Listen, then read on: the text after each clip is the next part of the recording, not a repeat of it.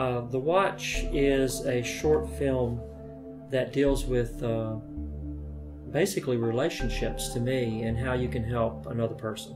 It has to do with an individual named Mason who has a rich history. He was part of the civil rights movement in this country, and he has a lot of wisdom and a lot of knowledge, and he's always passed that along. I mean, we have a person, Nate, who's at the top of his game, high-end lawyer, and one conversation with his doctor takes him down completely to a different level, at least internally. It's the meeting of these two individuals and how Mason is able to help Nate choose a different path or see life in a different way. One of the things that really makes this project great is the cast and crew associated with it. We have top-notch talent. And it's funny how the story came about, because I've been a big fan of Tucker Smallwood for many years, and I've watched him in movies like Deep Impact and in Contact, where he played opposite Jodie Foster in it. So I thought about him for the role of Mason, and I said, well, why not reach out? So I did that. I reached out to his manager, and it was right around the holiday season, so I sent the email, and I got the automated response back saying, well, our offices are closed. I said, well, I probably won't hear anything till after the first of the year. Well, that very same day, I got an email from Tucker Smallwood saying, I'm interested in the project. Tell me about it. Apparently his manager had forwarded that email to him, and we struck up a conversation. I sent him the script. He said he was taken with the writing, which for me meant so much, and he said he wanted to be a part of the project. I think I want to just tell Roger's story. I think it's a lovely story. And I think the themes are important. A dramatic way to relate to and to refer to some of our history is perhaps a way to draw someone who's 16 or 17 today who sees this, say, let me find out more about that. That was deep.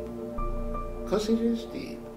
But, you know, sometimes you have to come at large ideas in an oblique way. I hope people walk away from this with the idea that they can help other people. That no matter what your background is, ethnic background, your skin color, we're all part of the same human family, and that you use your life's experience to help other people.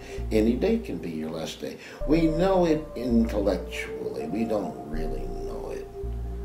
And that's one of the subplots about this, I think, that I responded to. The pure uncertainty of life, the whimsical quality of life, the irony, the unfairness. We kind of take it for granted. And every now and then it reaches up and smacks us in the face and says, oh, by the way. And I like projects that pull coattails like that. I think, you know, I have a, what do you call it, a signature on my email.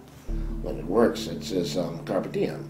And, you know, enjoy yourself. It's later than you think. So any support for the film in that way, whether it be financial or just getting it behind us by word of mouth, getting it out there would be tremendous.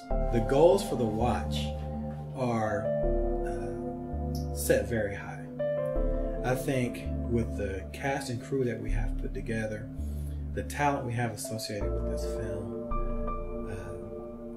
we are well prepared to enter into the large film festivals like Sundance or Tribeca, Cannes, and the possibility of qualifying for an Academy Award nomination for the short film categories. I really want to thank you for the time you've taken to look at this interview and to consider supporting The Watch and independent film in general. It's important. It's an artistic avenue for a lot of filmmakers, and from the bottom of my heart, I want to thank you very much.